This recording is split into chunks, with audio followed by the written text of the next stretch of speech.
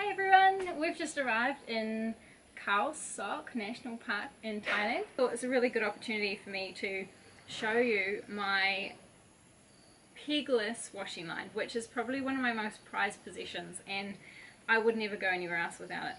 I'd take it camping and everywhere now. I keep it normally just rolled up in a little ball. It doesn't quite go over itself with the Velcro to keep it in place, but rolled up like this and then like a rubber band around it. Sometimes it does. It's made of rubber like bungee cords, which are just plaited together, and when you stretch them then they become tight, and that's how it works without the pegs. So you can just put something between it and the elasticity stops things from falling. On the end you've got Velcro, and that comes really handy, so you can put it around basically anything. There's sometimes where poles are a bit big, and perhaps ones with string on the end may be advantageous in that situation, but I found them really good.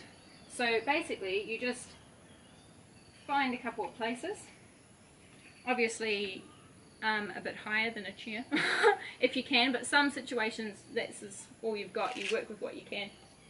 And I do probably 95% of my own washing,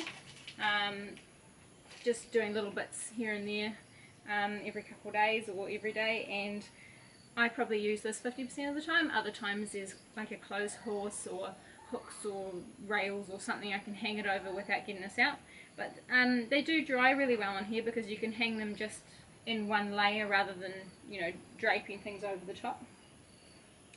So you've got it all set up, and basically all you need to do is pull out a piece and pop it through. So you just push the fabric through like that.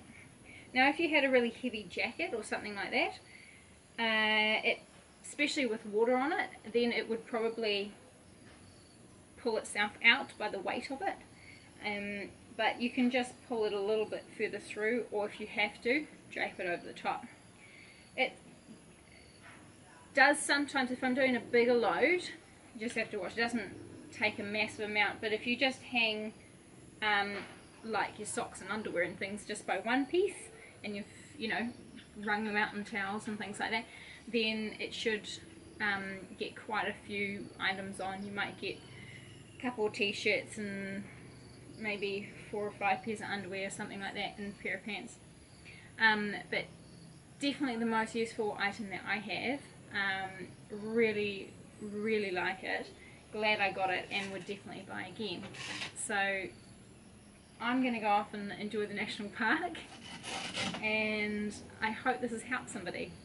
Thanks.